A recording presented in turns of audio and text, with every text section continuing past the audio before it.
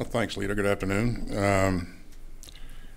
Yeah, what I can confirm, and I would say up front that we're very early in this event, and so there's a lot that we're still trying to learn. But what we do know is that one of our service members who was on a tour willfully and without authorization crossed the military demarcation line.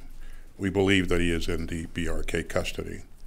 And so we're closely monitoring and investigating the situation and working to notify the soldiers next of kin and engaging to address this incident. In terms of my concerns, I'm absolutely foremost concerned about the welfare of our troop. And so we will remain focused on this, and again, this will develop in the next several days and hours, and we'll keep you posted.